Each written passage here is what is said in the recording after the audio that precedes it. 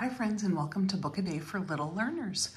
Friends, I continue our series on dinosaur books with the reading of Dinosaur Bob and his adventures with the family Lazardo. This book is by William Joyce. Friends, make sure you stick around all the way to the end and I will show you the story we will be reading tomorrow.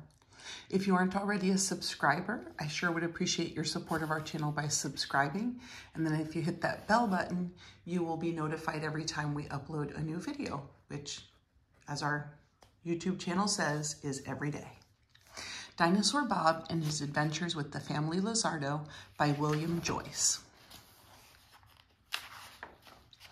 Every year before the start of the baseball season, the Lazardo family took a trip far from their home in Pimlico Hills. One afternoon while on safari in Africa, young Scotty Lazardo wandered away from camp. He returned with a dinosaur. "Look what I caught," he said. "Can we keep him?" pleaded Scotty's sisters Zelda and Velma. "I don't see why not," said Dr. Lazardo. "He looks kind of like my Uncle Bob," said Mrs. Lazardo. Jumba, their bodyguard, said nothing. Scotty patted the dinosaur on the nose. "Bob," he tried. The dinosaur smiled and wagged his giant tail. So they named him Bob. With Bob along, safari life was fun. Swimming in the mornings, games of baseball in the afternoons, and songs by the campfire before bed. When it came time to start for home, the Lazardos couldn't stand the thought of leaving Bob behind. "Would you like to come home with us, Bob?" asked Dr. Lazardo. "We'd love to have you," said Mrs. Lazardo. "You could play baseball for our home team, the Pimlico Pirates," cried Scotty, Zelda, and Velma. Bob smiled again and wagged his giant tail. Friends, would you take a dinosaur home as a pet? The journey back, I would not, friend. The journey back was grand. When the safari came to the banks of the River Nile, Dr. Lazardo said, "Let's go sailing." So they made Bob into a ship and steered him down the river. Not sure how I feel about that, friends. But they couldn't sail Bob all the way home to Pimlico Hills, so Dr. Lazardo booked passage on a luxury liner. A luxury liner is a cruise ship. "Bob took us down the Nile in style," reasoned the doctor. "It would be bad manners if we didn't return the favor."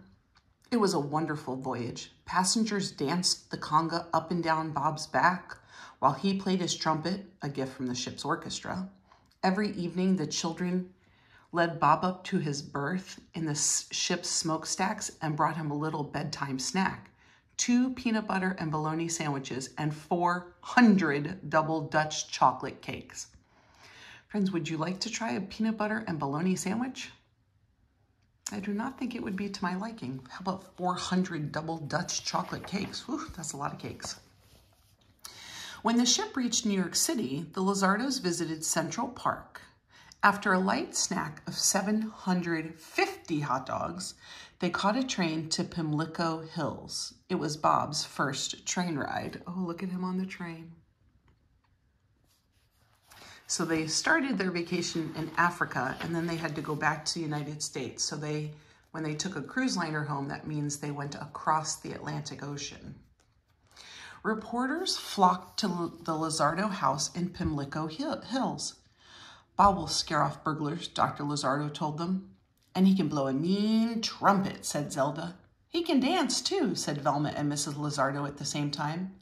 "And can he play baseball?" shouted Scotty. Jumba said nothing.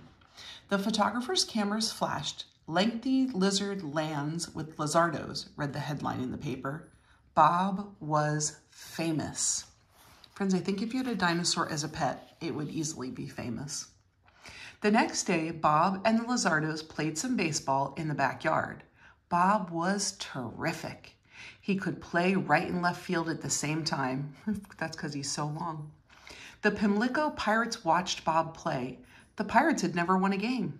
They were the worst team in history, but everyone in town loved them and went to all their games. "I wish the big guy in green could play for us," said one of the pirates. Do you think that dinosaur can play for the Pirates? The following morning, Bob saw some neighborhood dogs chasing cars, so he decided to join them. He was stopped by a policeman. "Aren't you the Lazardo's dinosaur?" Bob nodded. He was arrested for disturbing the peace.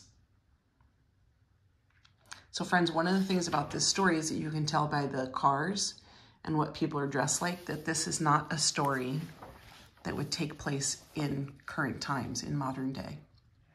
Bob enjoyed being fingerprinted. He didn't understand he was in trouble. The Lazardos rushed to get Bob out of prison, but the chief of police wouldn't let him go.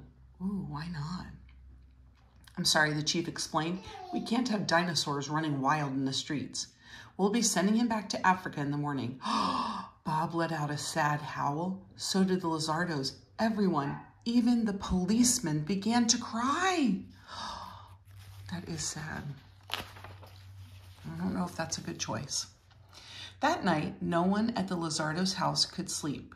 "Poor Bob," sighed Scotty. "All alone," said Velma. "Without his trumpet," said Zelda. Suddenly, Dr. Lazardo jumped up, grabbed his hat, and ran out the door. "Don't worry," said Mrs. Lazardo. "Your father never goes out in his pajamas unless he has a smashing idea." Soon the doctor returned with the Pimlico pirates. "Come on," he whispered, "and be very quiet. I think I know how to save Bob." Bob's escape made headlines the following morning. "Lazardos and lizard on the lam. Cops confused." So being on the lam means that you have left where the cops thought they were going to be able to find you. The people of Pimlico Hills weren't worried. They were too busy thinking about the Pirates' opening game. The whole town was going that afternoon, even the chief of police. As the stadium filled, no one noticed a large bump in the outfield. The team began to run out onto the baseball diamond as the announcer called their names.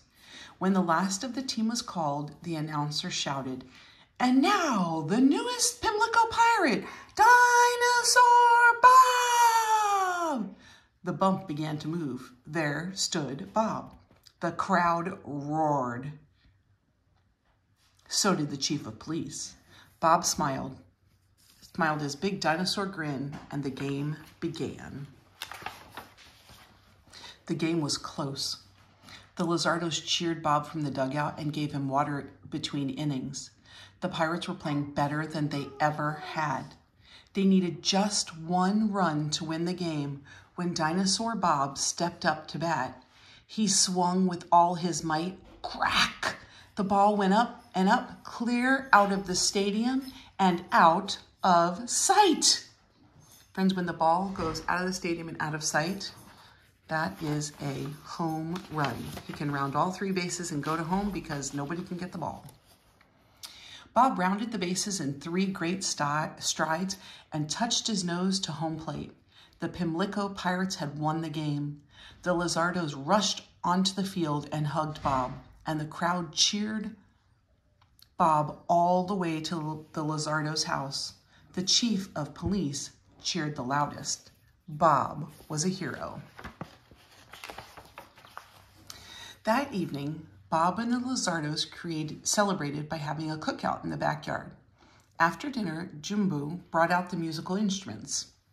Scotty on bongos, Bob on trumpet, and everyone else on kazoos. "Here's to Bob," said Dr. and Mrs. Lazardo. "The best ball player," said Velma. "The best pal," said Zelda. "And the best dinosaur a family ever had," shouted Scotty. Jumbo smiled, and they all sang and danced into the late summer night. The end. And the baseball hat says Bob. Friends, Dinosaur Bob and his adventures with the family Lazardo, is that a story that could really happen? No. So it's not something that could realistically happen. So it's fiction. It's false. It's something the author made up because we don't have dinosaurs living. And so a family couldn't go on vacation and get a dinosaur as a pet. You could, in theory, do it with other animals, though. Friends, I hope you enjoyed this story about a family that goes on vacation and finds a dinosaur and brings the dinosaur back to their home with them. And then the problem they run into is that the dinosaur is going to be sent back to Africa by the police until the family figures out a way to get the dinosaur to be able to stay. I hope you enjoyed our story. I hope you subscribe to our Book a Day for Little Learners channel, and I hope to see you tomorrow for our next book, which I told you I would show you if you stayed till the end. I want to be a great big dinosaur. So I will see you tomorrow for this story, friends. Until then.